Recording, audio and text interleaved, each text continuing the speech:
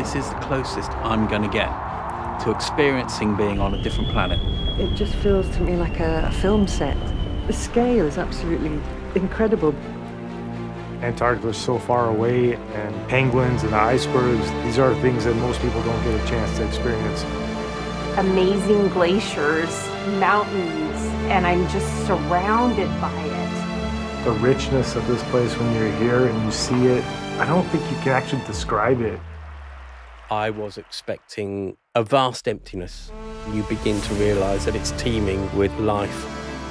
There's abundant life down here. I can see humpback whales right out my window.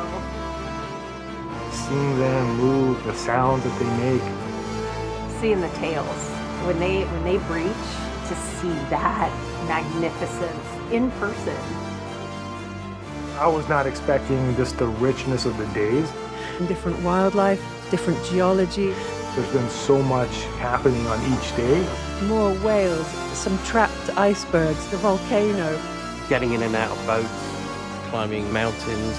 Camping in Antarctica, just mind-blowing. It's been one of the most jam-packed trips I've been on. It's been a very visceral trip. All the senses being touched. It's the quietest silence I've ever heard. Deafeningly silent. The education alongside our travel is really amazing. Ice is the accumulation of snow over thousands of years. And you see these areas in the back, the large icebergs, they will probably survive. I have been attending science lectures, watching for wildlife with experts.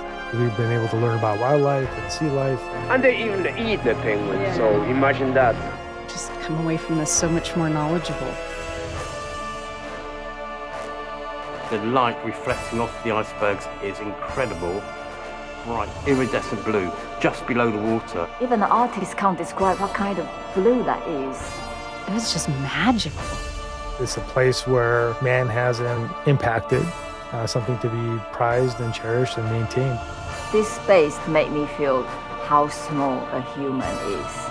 It's overwhelming. We are in Antarctica. Just pounded with this beauty. This is definitely once a lifetime trip.